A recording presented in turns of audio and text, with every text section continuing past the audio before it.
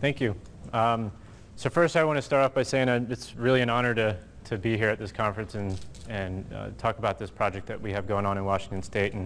And a lot of you are kind of my idols. I was on my way to the conference thinking, man, we should have baseball cards for some of the folks that are going to be here, and kind of looking at the stats and the publications that are coming out and some of the data to helping to implement some of these projects. Some of the projects that we really rely on for actually getting stuff done on the ground. So like as mentioned, my name is Eric Hagan. I most recently relocated to Pennsylvania, so now I'm a graduate researcher at Penn State University, also with the USDA Agricultural Research Service at Penn State, doing riparian conservation planning. Previous to that, I was in South Puget Sound, so I'll show that on a map in a second. So the wet side of Washington, not the dry wheat production side, but the west side, the temperate rainforest area, where I was farming. I had a highly diversified vegetable, fruit, and livestock CSA on 36 acres, and at the same time was working with WSU Extension, Washington State University Extension, and Mason Conservation District, coordinating a small farms program there. So I was doing a lot of small scale farming education, sustainable ag education and outreach, but also doing a lot of BMP implementation and working on water quality issues in the Puget Sound. So the project I'm presenting on is the Working Buffers Feasibility Study that we started last summer. I'll kind of go quickly over some of the issues in the Puget Sound area, give a little bit of background, then I'll talk about the project. And yeah, so here we are in Puget Sound. Puget Sound watershed, it spans approximately 9 counties, and it has 16 sub-watershed.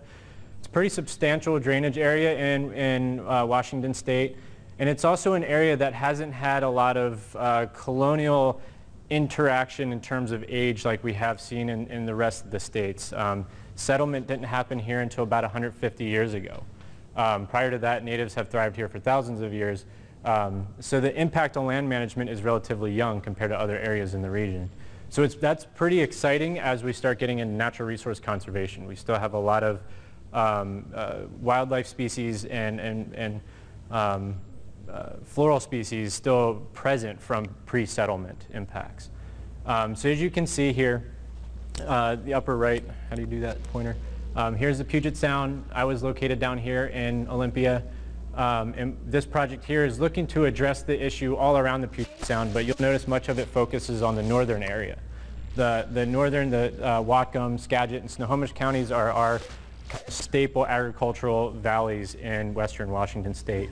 As you can see from these other images here, this is Skagit Valley. We're kind of confined geographically by the Cascades and the Puget Sound.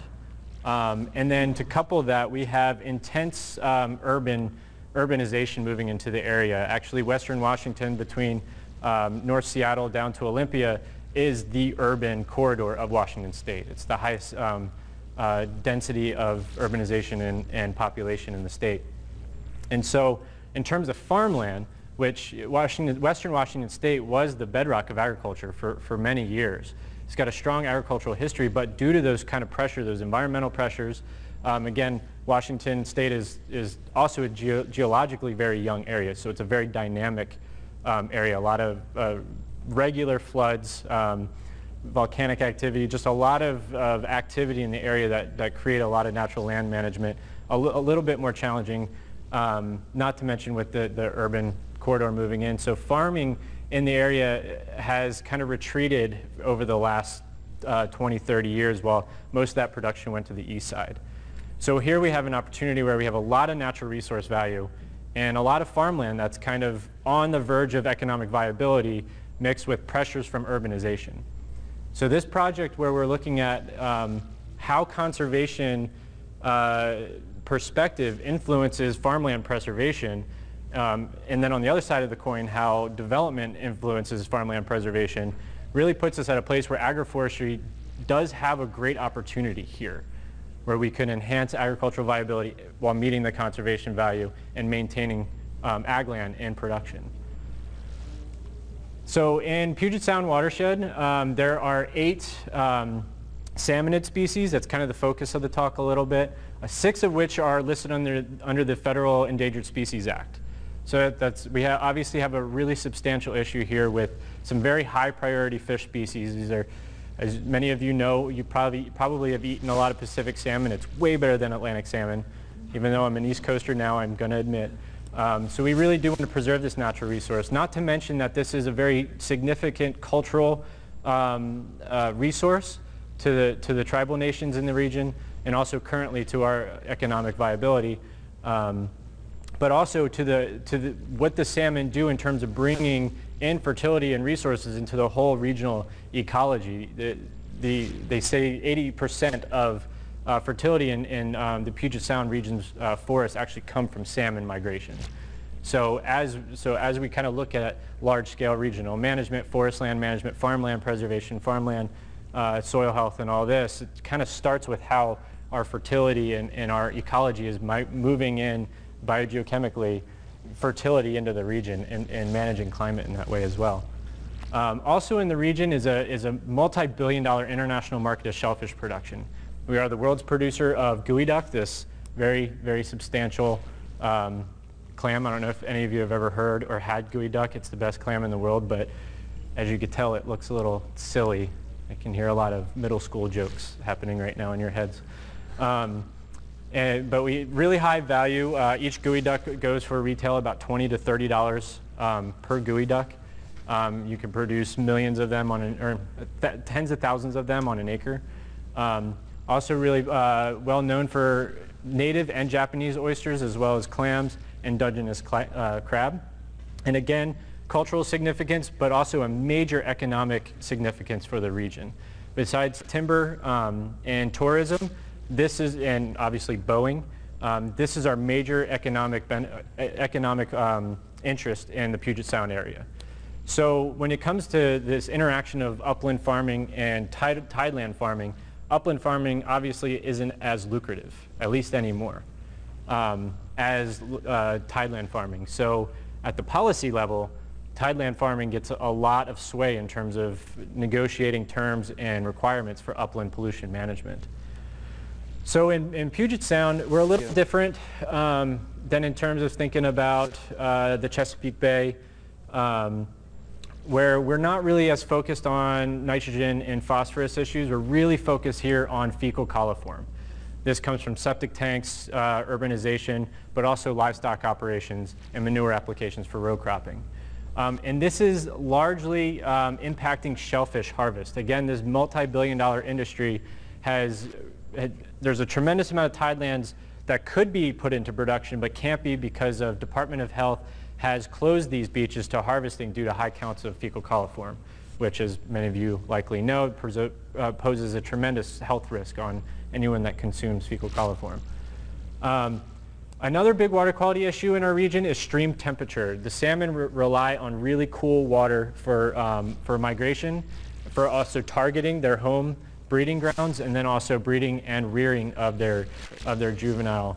So stream temperature is important, and in many of the agricultural areas, buffers have been removed, as with most across the nation.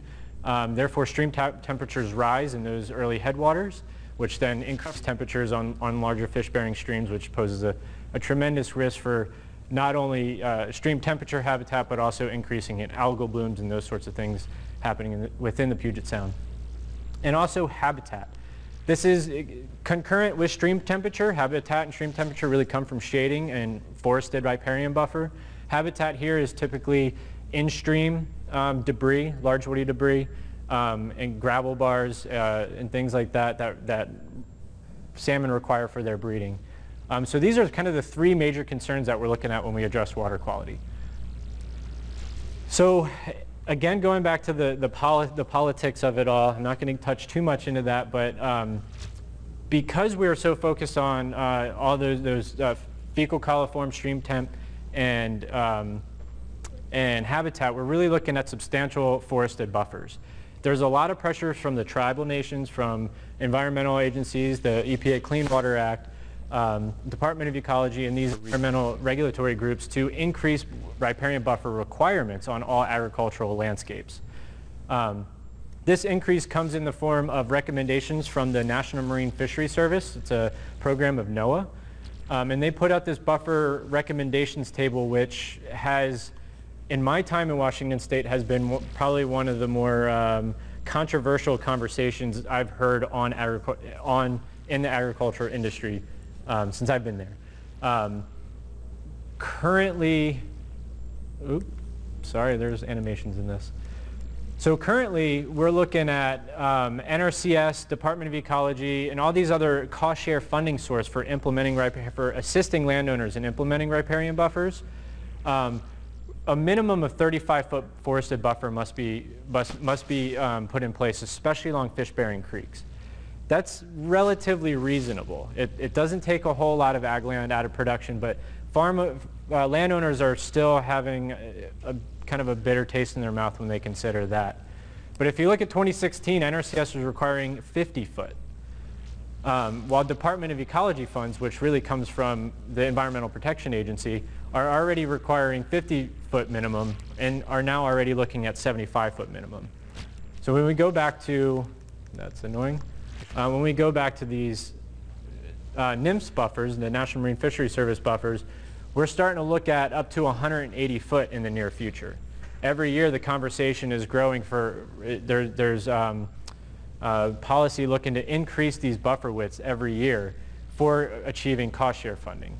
So right now is a big scramble to get landowners to put in the 35-foot buffer so they're safe, they're in the program, they're not, next year they're not gonna have to put in a 50-foot. But in future years, if you come under environmental enforcement, so if you have been shown to pollute waters off your property, or if you wanted to, say, get a lagoon or a manure storage structure, you have to first put in a buffer. So can you see the challenge here where if you want something done, if you want to do the right thing, right now you got to put in a 35-foot buffer. By next year, you're already looking at a 50-foot buffer. The conversation is by the third year, we're looking at 75 to 100-foot buffer. Every year, we're looking at tying up more and more ground. And in that earlier picture that you saw of the Skagit Valley, that's unusual to have that large of a landscape in agricultural production. Most of these are little pocket valleys, usually about 40 to 60 acres. And you can imagine what a drainage ditch running through a 40-acre field does with 70-foot buffer or 35-foot buffer on either side of it's going to do to agricultural production. Really, really limits the potential. I did an assessment in Mason County, which is a very small agricultural producing region in the west side of Puget Sound. A 50-foot buffer would remove 20% of ag for the whole county. So if we start looking at even increasing the buffer beyond that, it's kind of an exponential decrease in agricultural productivity. So again, increasing pressures from the policy and lobbying. The other challenge with this conversation is that currently in place in Washington State is a no-touch buffer protocol. So these forested buffers that are implemented are now protected by the state and must maintain forested buffer. There can be no harvest of timber. You know, obviously understory, but looking at mushrooms and that sort of thing, the conversation hasn't really gone that far, but maintaining a closed canopy is priority for these buffer systems. This kind of came out of the Forest and Fish Report in 1999, which is a consortium of state and federal agencies that got together to put together recommendations and protocols for forest timberland management. So how forested timberlands affect stream and water quality is what provided these recommendations. That same year, Washington State adopted the Salmon Recovery Act of 1999, which looked at how we can enhance and preserve salmon habitat throughout the whole state. And then in 2006, the Washington State Forest Practices Habitat Conservation Plan put into place all of the recommendation in the Forest and Fish Report. This is also known as the Forest and Fish Act of 2006. And so what that did was on all stream systems in Western Washington and in Washington State, they have to meet the guidelines of the timber industry practices along stream buffers. So what we're arguing here is that this is an agricultural landscape, not a forested landscape. If we were, you know, in an agricultural landscape, you have a high disturbance regime that are implementing a forested buffer, and it's a completely different scenario than a forested landscape where you're talking about setbacks for how close you can harvest to the stream. So obviously we face a lot of challenges. In 2014, American Farmland Trust and Snohomish Conservation District did a survey within Snohomish County to address, I need to start moving really fast here, to try to find ways to implement forested riparian buffers in the region, looking at the barriers for why landowners are not chomping at the bit to gain federal dollars to conserve landscapes along the riparian corridor. 92% actually said they would be willing to implement the riparian buffer, but 78% said they preferred to retain the use of the buffer. And as we get into this table here, if you look at the 35-foot, there was more people interested in a 35-foot buffer, but 47% said no to a 100-foot buffer. So here's this conversation where 35-foot buffer is already, 35 is already a bit much for farmers to consider pulling out of production. Then you start looking at the argument of 100-foot buffer, then you're way off the charts in terms of adoptability. So what we did was start talking about how can we actually engage these landowners? Like what are other methods for engaging landowners to implement riparian buffers but also still maintain the use? Well, voila, we're all here at a great agroforestry conference and that's what we're trying to consider.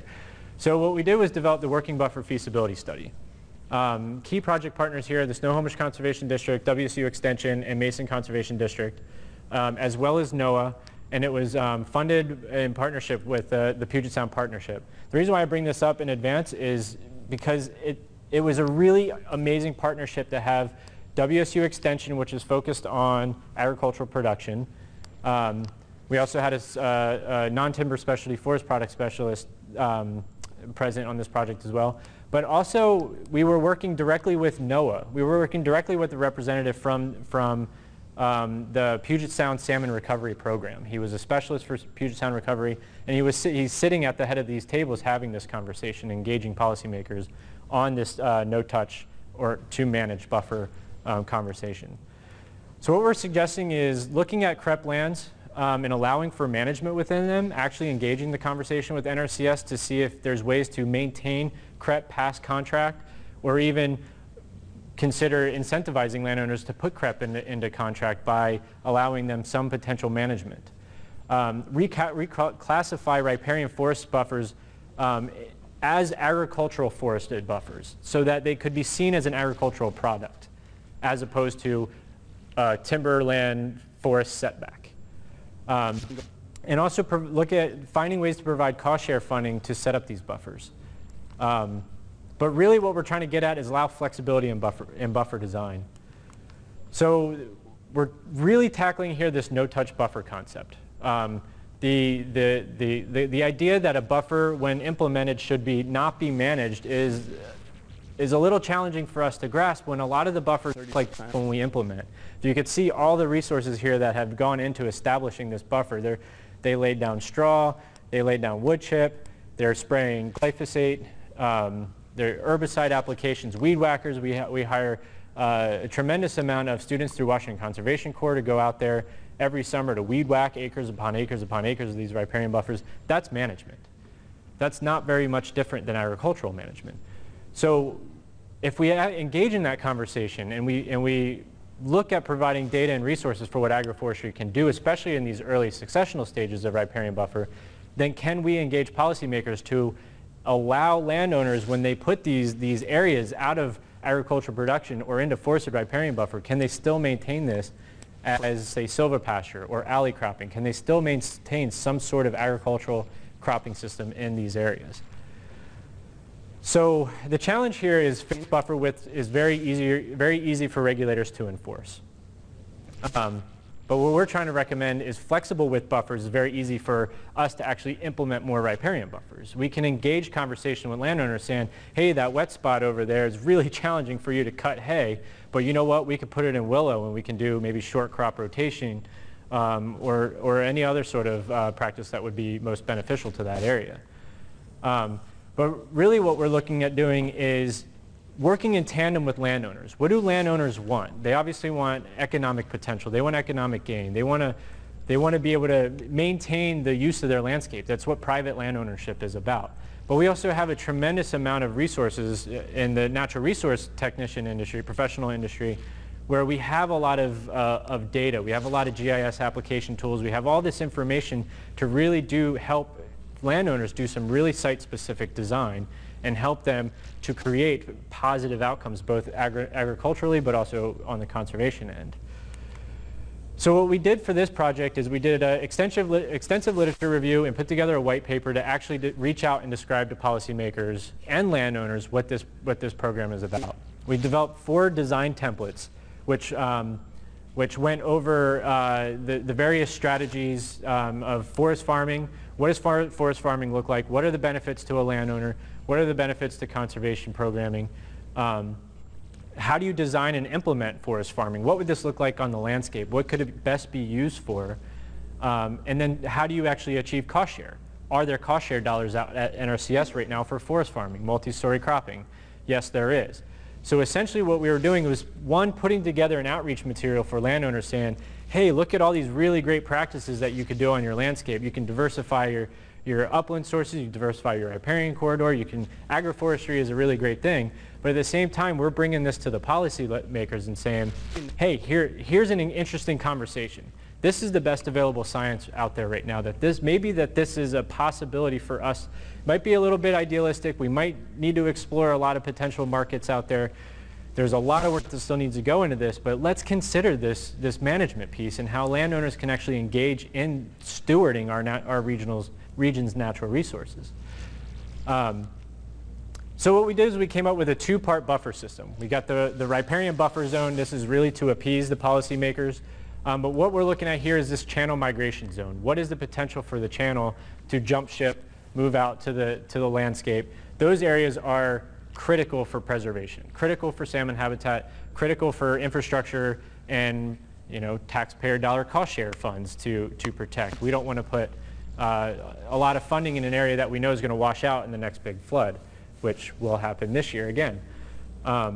And then we came up with the working buffer zone. So this is a little different than that 3 zone that the Forest Service put out.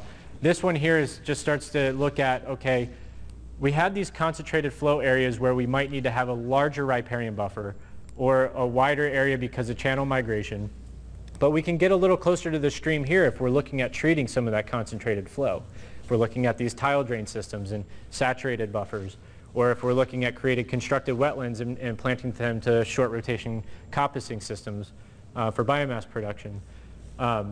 So we came up with kind of this kind of blanket scenario of anything from a 35-foot or even a 15-foot conversation of a no-touch native-only buffer that would provide the stream and habitat function for salmon habitat, and then pushing all the way out as far upland as the landowner wants to go, depending on site conditions.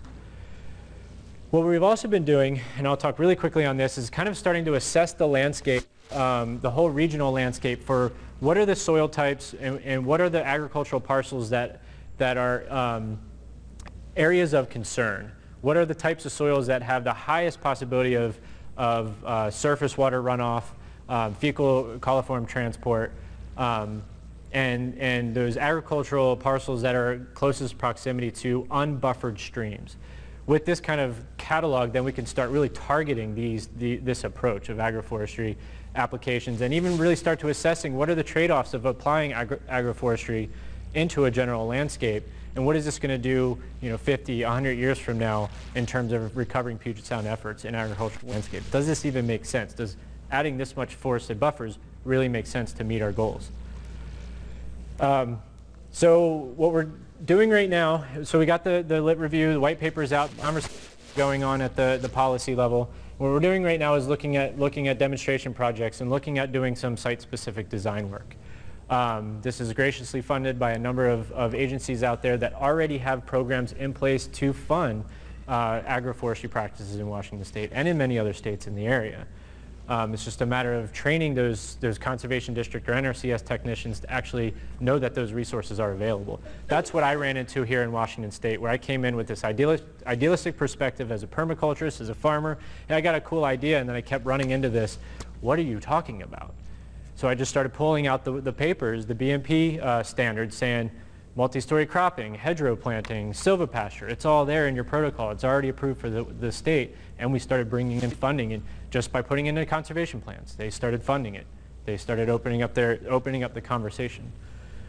So obviously you guys know that I'm really going to move fast here, I'm out of time, but this makes a lot of sense to farmers for many reasons. It makes a lot of sense to natural resource conservation, particularly because we're getting the wider buffers that the tribes and the EPA and the other regulatory agencies are asking for, but we're engaging the landowners to participate in that stewardship. We don't want to keep removing landowners from, you know, if we have a black and white, this is ag, this is conservation, you can't touch this, you can do whatever you want over here, that's just going to keep creating this divide of conservation and ag. But if you start looking, if we can start engaging this conversation, even at the policy level, that those two can be integrated, what we're going to do is create what, again, my idealistic big picture thinking here, what we could potentially do is engage a culture of farmers to recognize their off-farm impacts and economically viable ways that they can help remediate that. Even just start paying attention to areas on their farm that they could be losing fertilizer or pesticide inputs or even money down the drain and down these concentrated flow paths that, that we can look to tie up with different strategies. And this is just one of many different strategies. So to go through, because I'm out of time, what we need is obviously more data. Everybody needs to do more research. That was a joke.